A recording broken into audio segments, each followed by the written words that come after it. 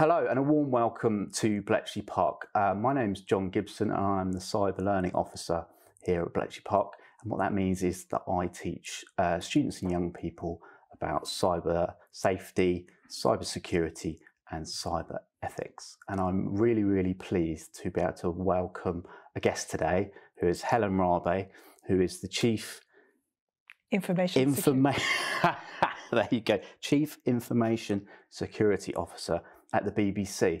And my first question to you is, what does that mean? What is your job? Explain to young people what fundamentally you do for a living. It's a very big title for, simply put, I am responsible for keeping the BBC, its data, its systems and its people safe from cybersecurity threats. So a very big title for what is not a simple job, but I'm very, very privileged to have the role. So today's tip is about passwords and specifically the advice that we're currently being given to take 3 completely random words and create a password using them.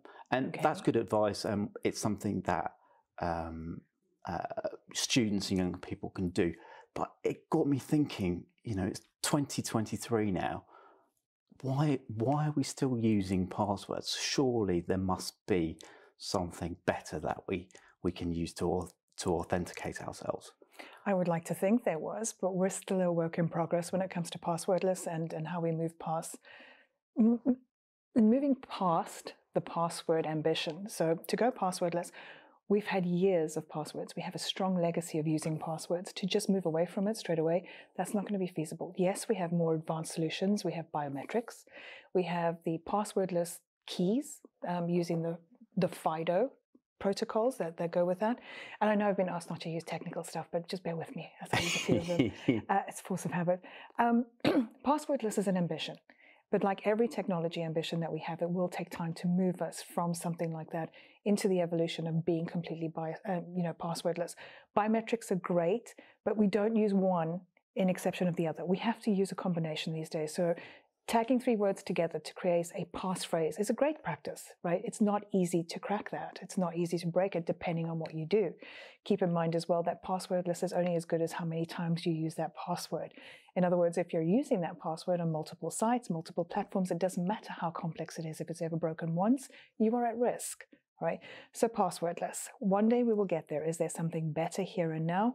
No, we use a combination, and that helps from a deterrent standpoint. The basic best practice exists. Use strong passwords. Do not use the same password on multiple sites. Passwordless is not, if you get a technology that claims to be passwordless, like using password keys or biometric, do not trust the technology inherently. No technology is infallible. It can still be broken. But to answer your point, passwords are here to stay for a while longer. So kind of to summarize that, you know, nobody likes having to think up lots of different passwords or you know, change their passwords or create them. But for students, you know, who are at school now, you're foreseeing for them, you know, unfortunately, realistically, they're going to be using them for the foreseeable future when they go out into the adult world, and they need to choose them wisely, choose them carefully to avoid being use a password hacked. manager. Yes, absolutely. We're not going to be able to replace them overnight. They are here to stay. How long? If I knew that answer, I'd be very wealthy. Let's find out. We can find out about password managers on our second tip.